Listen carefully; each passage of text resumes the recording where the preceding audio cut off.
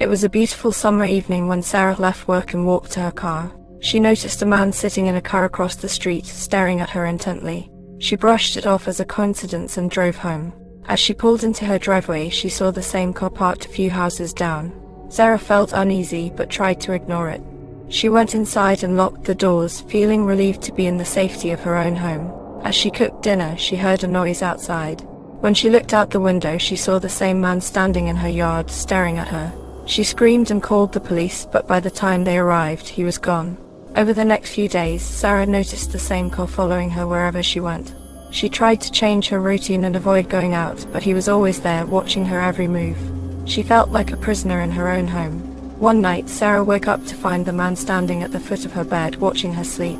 She screamed and ran out of the house, but he was nowhere to be found. The police didn't take her seriously and told her it was probably just a nightmare. The stalking continued, and Sarah became increasingly paranoid and frightened. She installed security cameras and bought pepper spray, but nothing seemed to deter him. One day, she received a package in the mail. Inside was a photo of herself taken from inside her bedroom with a note that said, "I'm always watching you." Sarah couldn't take it anymore.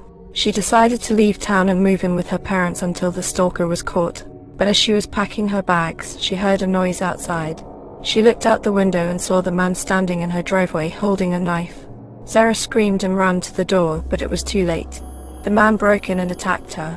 She fought back as best she could, but he was too strong. As she lay on the ground, bleeding and bruised, he whispered in her ear, "I told you I was always watching you." Sarah never made it out of the house alive. Her stalker was never caught, and the small town was left to wonder who would do such a thing. The only clue was a piece of paper found at the scene with the words, "I'm always watching you," written in blood.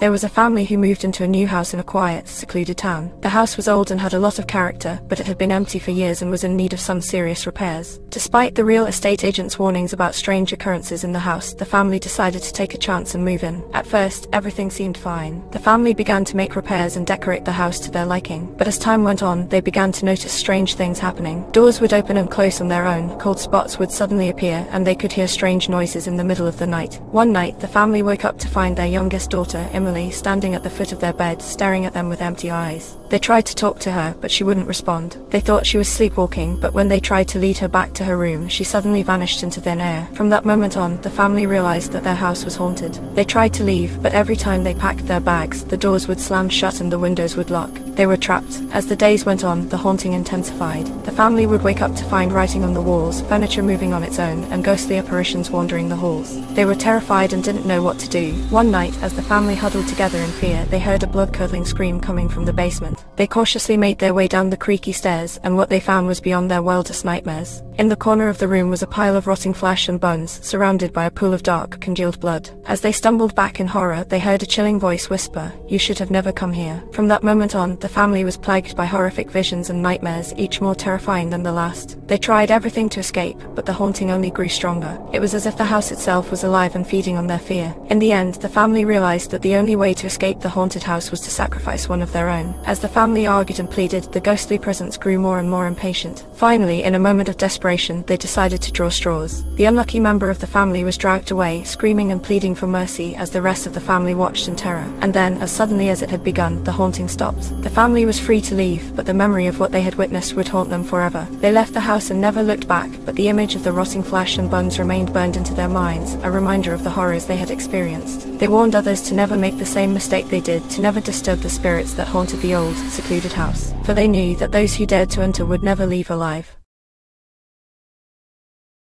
The darkness of the night enveloped the deserted street as Emma walked back to her apartment after a late shift at the office. She quickened her pace, the sound of her footsteps echoing in the silence. As she turned the corner, she saw a figure in the distance, lurking in the shadows. She felt a chill run down her spine as the figure began to follow her.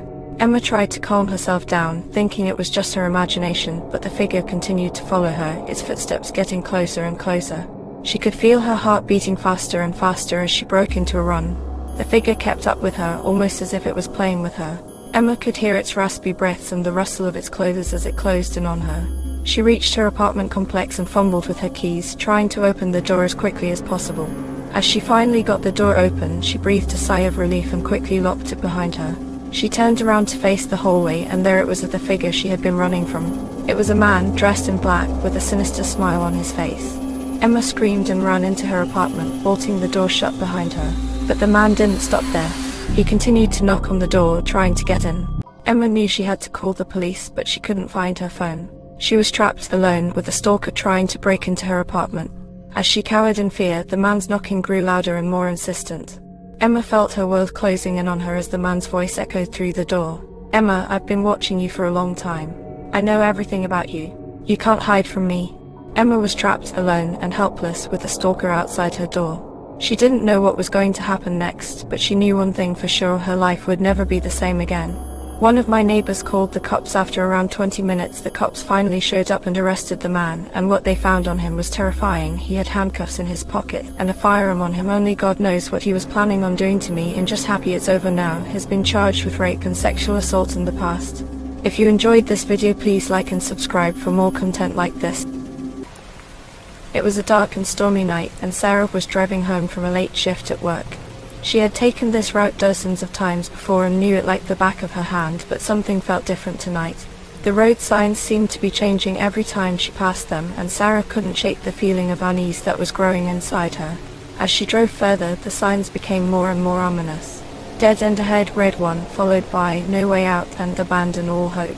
Sarah tried to tell herself that it was just her imagination playing tricks on her, but she couldn't help feeling like the signs were trying to warn her of something.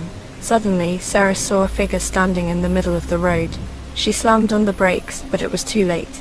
The figure was struck by the car and sent flying through the air. Shaken and in shock, Sarah got out of the car to check on the person, but as she approached the figure, she realized that something wasn't right. The person was covered in blood and had no face, only a gaping hole where their features should have been. Trembling with fear, Sarah ran back to her car and tried to drive away, but the road signs seemed to be closing in on her. They twisted and contorted into grotesque shapes, blocking her path and taunting her with their menacing messages. As the night wore on, Sarah became more and more disoriented. She couldn't tell if she was driving in circles or if the signs were leading her deeper into some kind of nightmare realm. And then, just when she thought she couldn't take it anymore, she saw a sign that filled her with dread. "Welcome to the end," it read in bold, red letters. Sarah's heart raced as she realized that she had fallen into some kind of trap. The road signs had been leading her here all along, and now there was no way out. She tried to turn around, but the signs had closed in behind her, forming an impenetrable wall. In the end, Sarah was never seen again. Some say that the road signs swallowed her up, taking her to some dark, otherworldly realm where she is still lost and alone to this day. Others say that the signs were never really there at all, and that Sarah simply lost her mind on that fateful night. But one thing is certain: nobody who travels down that road ever comes back the same.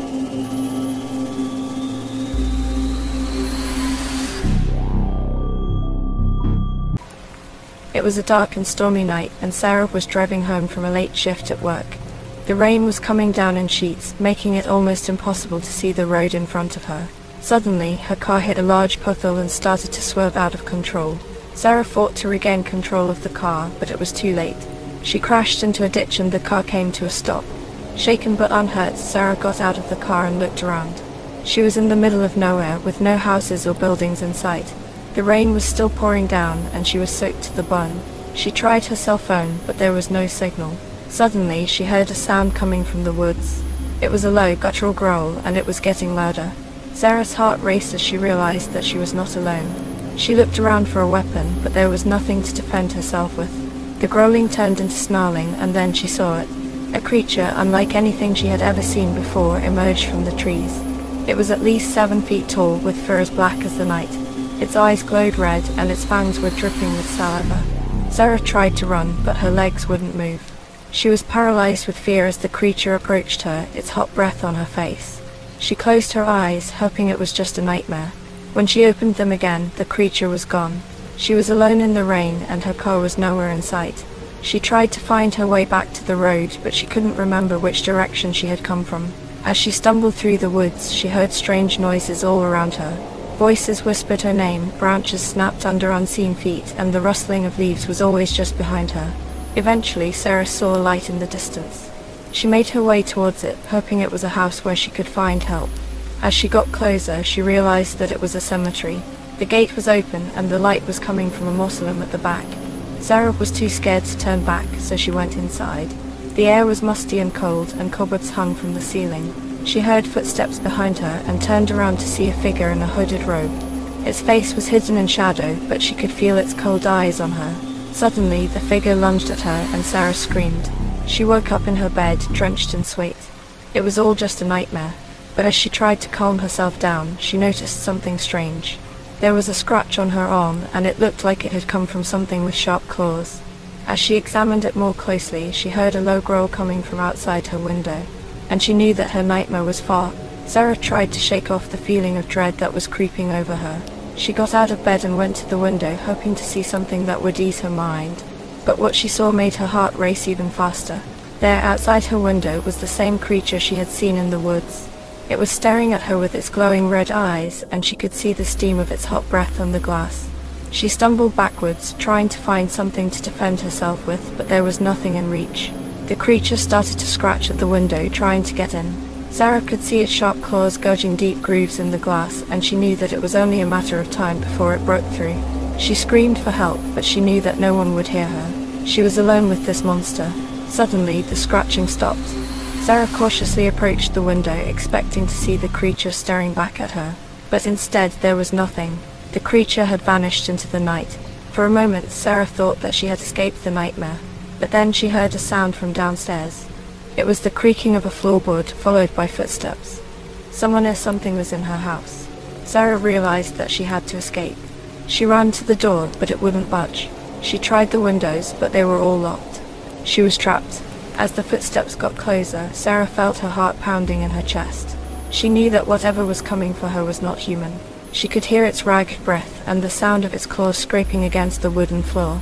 The door burst open, and Sarah saw the figure in the hooded robe. It was carrying a lantern, and she could see its twisted, inhuman face in the flickering light. It was the same creature that had chased her through the woods, and she knew that she was doomed. She tried to fight back, but her blows were useless against the creature's thick fur. It threw her to the ground, and she felt its claws digging into her skin. Sarah knew that this was the end. But just as she was about to lose consciousness, there was a blinding flash of light. The creature howled in pain, and Sarah felt it loosen its grip. She scrambled to her feet and saw that someone had come to her rescue. It was a group of hunters armed with guns and silver bullets. They had been tracking the creature for months and had finally cornered it in Sarah's house. The creature had killed her neighbors and was now after her. Sarah watched as the hunters finished off the creature, sending it back to the hellish dimension it had come from. She realized that she had narrowly escaped a fate worse than death, and that she would never forget the terror that had haunted her that night.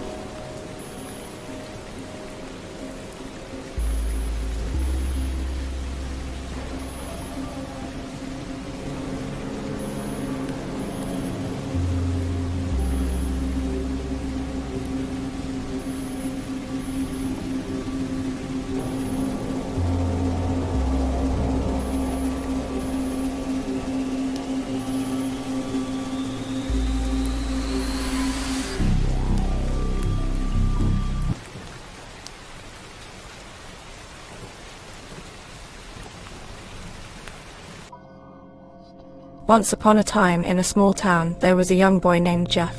He was known to be a quiet and reserved child who kept to himself most of the time. However, something was off about Jeff. He had a dark aura around him, and people always felt uneasy in his presence. They couldn't quite put their finger on it, but something was definitely not right about him. One day, Jeff was walking home from school when a group of bullies started harassing him. They taunted him, calling him names and pushing him around. Jeff tried to defend himself, but he was outnumbered, and the bullies soon overpowered him. They beat him up badly, leaving him with a broken nose and bruises all over his body. After that incident, something inside Jeff snapped. He started experiencing terrifying nightmares and waking up in a cold sweat. He began hearing voices in his head, urging him to do terrible things. Jeff became obsessed with knives and started carrying them everywhere he went. He even started talking to his reflection in the mirror, and it seemed like someone else was talking back to him. One night, Jeff woke up in the middle of the night and found himself standing in front of his parents' bedroom with a knife in his hand. He couldn't control himself, and before he knew it, he had stabbed them both to death. Jeff then went on a killing spree, targeting anyone who had ever wronged him in the past. His victims were always found with a smile carved into their faces, which earned Jeff the nickname Jeff the Killer. He became a legend in the town and people were terrified of him. They locked their doors and windows at night, hoping that Jeff would never come for them.